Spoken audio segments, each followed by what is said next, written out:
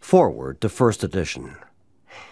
This is the foreword, as it appeared in the first printing of the first edition in 1939. We of Alcoholics Anonymous are more than 100 men and women who have recovered from a seemingly hopeless state of mind and body. To show other alcoholics precisely how we have recovered is the main purpose of this book. For them, we hope these pages will prove so convincing that no further authentication will be necessary. We think this account of our experiences will help everyone to better understand the alcoholic. Many do not comprehend that the alcoholic is a very sick person. And besides, we are sure that our way of living has its advantages for all.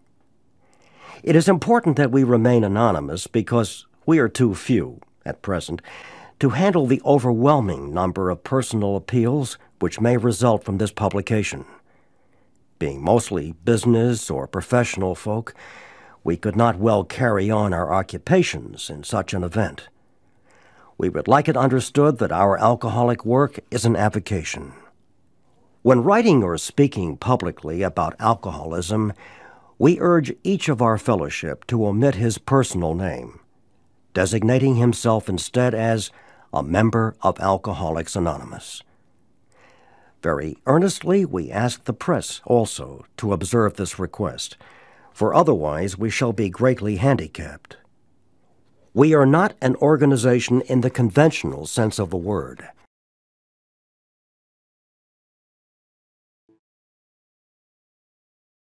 There are no fees or dues whatsoever. The only requirement for membership is an honest desire to stop drinking. We are not allied with any particular faith, sect, or denomination, nor do we oppose anyone. We simply wish to be helpful to those who are afflicted. We shall be interested to hear from those who are getting results from this book, particularly from those who have commenced work with other alcoholics. We should like to be helpful to such cases. Inquiry by scientific, medical, and religious societies will be welcomed.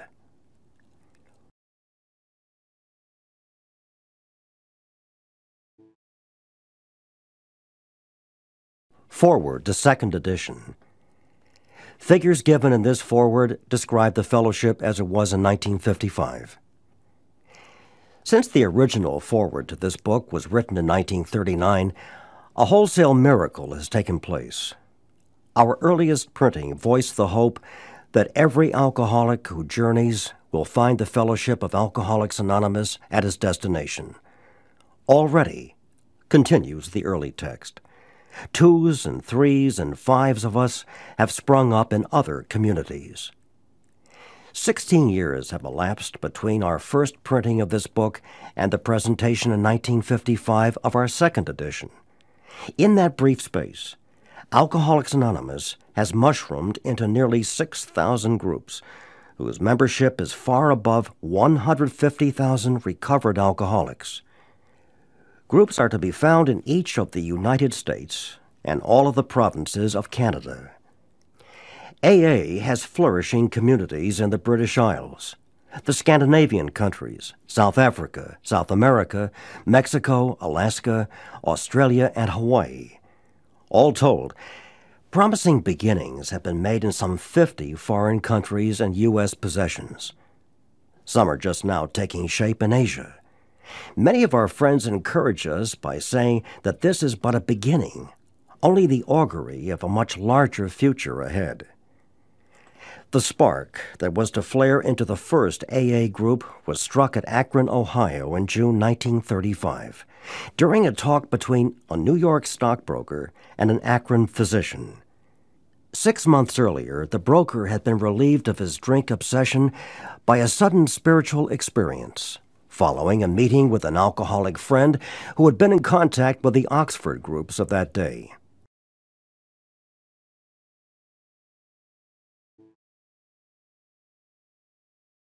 He had also been greatly helped by the late Dr. William D. Silkworth, a New York specialist in alcoholism, who was now accounted no less than a medical saint by AA members. and whose story of the early days of our society appears in the next pages. From this doctor, the broker had learned the grave nature of alcoholism.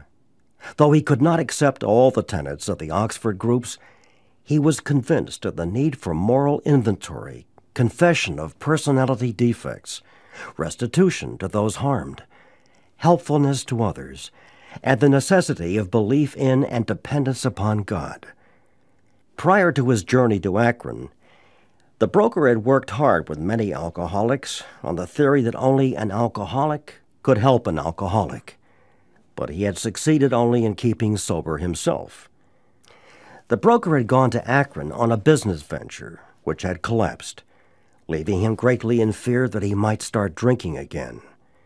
He suddenly realized that in order to save himself, he must carry his message to another alcoholic. That alcoholic turned out to be the Akron physician. This physician had repeatedly tried spiritual means to resolve his alcoholic dilemma, but had failed. But when the broker gave him Dr. Silkworth's description of alcoholism and its hopelessness, the physician began to pursue the spiritual remedy for his malady with a willingness he had never before been able to muster. He sobered, never to drink again up to the moment of his death in 1950. This seemed to prove that one alcoholic could affect another as no non-alcoholic could.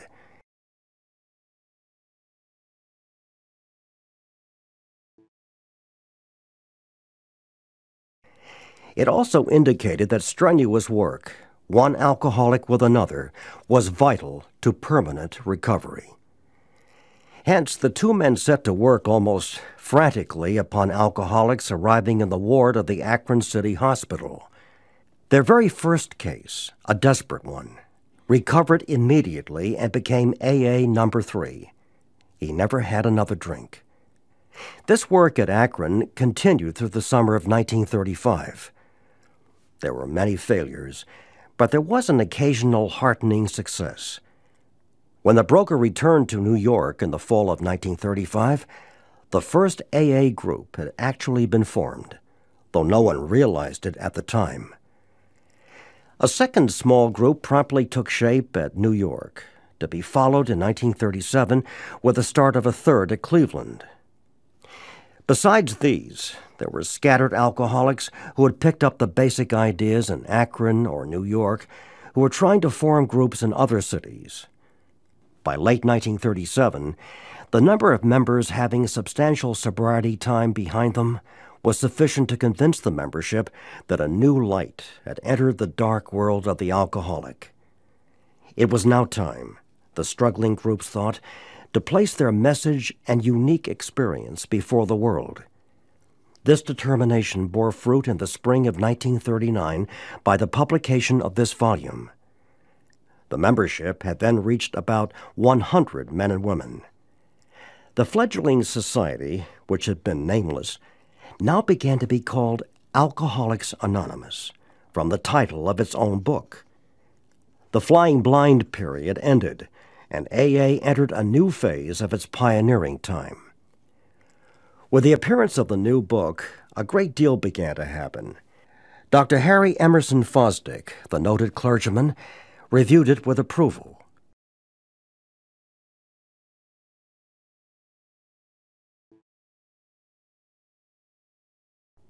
In the fall of 1939, Fulton Ausler, then editor of Liberty, printed a piece in his magazine called Alcoholics and God. This brought a rush of 800 frantic inquiries into the little New York office, which meanwhile had been established. Each inquiry was painstakingly answered. Pamphlets and books were sent out. Businessmen traveling out of existing groups were referred to these prospective newcomers.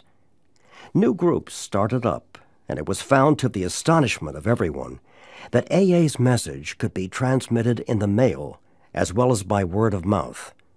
By the end of 1939, it was estimated that 800 alcoholics were on their way to recovery. In the spring of 1940, John D. Rockefeller, Jr., gave a dinner for many of his friends to which he invited AA members to tell their stories. News of this got on the world wires. Inquiries poured in again, and many people went to the bookstores to get the book Alcoholics Anonymous. By March 1941, the membership had shot up to 2,000. Then, Jack Alexander wrote a feature article in the Saturday Evening Post and placed such a compelling picture of AA before the general public that alcoholics in need of help really deluged us. By the close of 1941, AA numbered 8,000 members. The mushrooming process was in full swing. AA had become a national institution. Our society then entered a fearsome and exciting adolescent period. The test that it faced was this: could these large numbers of erstwhile erratic alcoholics successfully meet and work together? Would there be quarrels over membership, leadership, and money? Would there be strivings for power and prestige?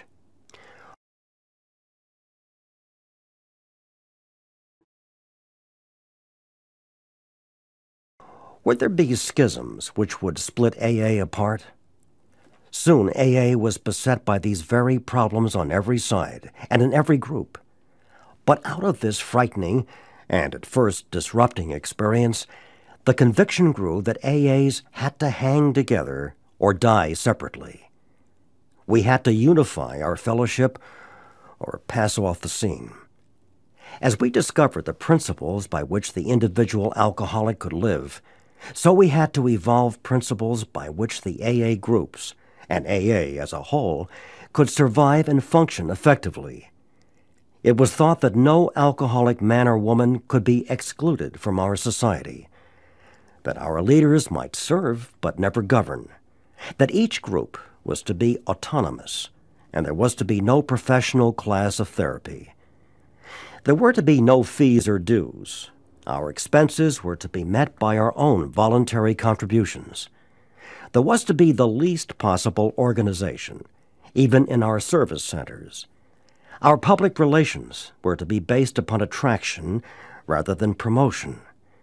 It was decided that all members ought to be anonymous at the level of press, radio, TV, and films. And in no circumstances should we give endorsements, make alliances, or enter public controversies.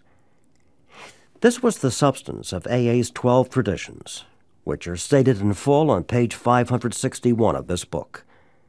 Though none of these principles had the force of rules or laws, they had become so widely accepted by 1950 that they were confirmed by our first international conference held at Cleveland.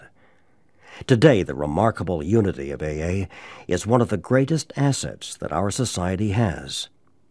While the internal difficulties of our adolescent period were being ironed out, public acceptance of AA grew by leaps and bounds.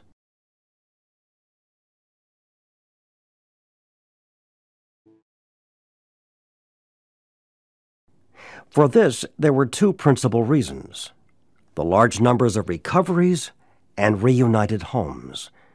These made their impressions everywhere.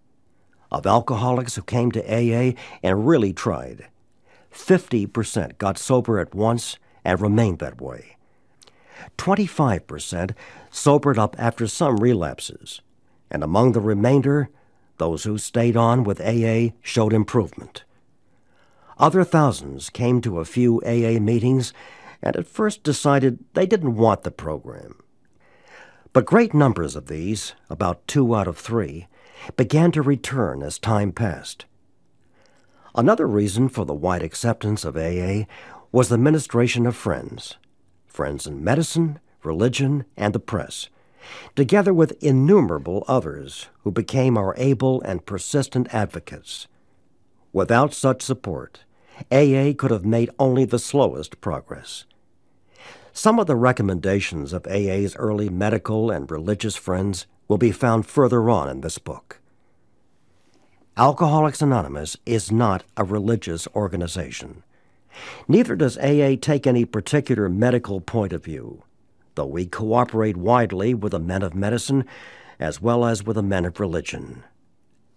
Alcohol being no respecter of persons, we are an accurate cross-section of America, and in distant lands, the same democratic evening up process is now going on.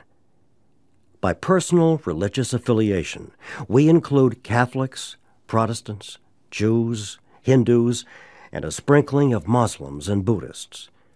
More than 15% of us are women. At present, our membership is pyramiding at the rate of about 20% a year. So far, upon the total problem of several million actual and potential alcoholics in the world, we have made only a scratch.